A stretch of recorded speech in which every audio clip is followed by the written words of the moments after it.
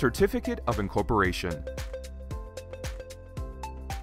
A certificate of incorporation is a document issued by the government to officially recognize the start of a new corporation.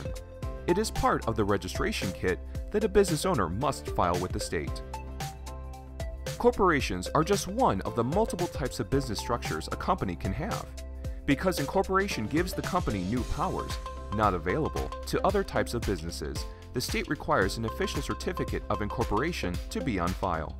Without it, companies that wish to be corporations cannot get financing or gain other benefits that corporations enjoy. Let's look at an example. Jim wants to open a sandwich shop.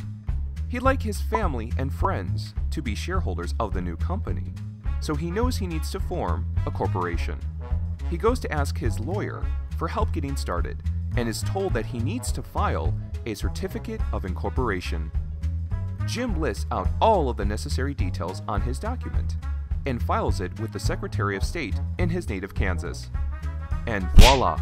The Kansas Sandwich Company Incorporated is born.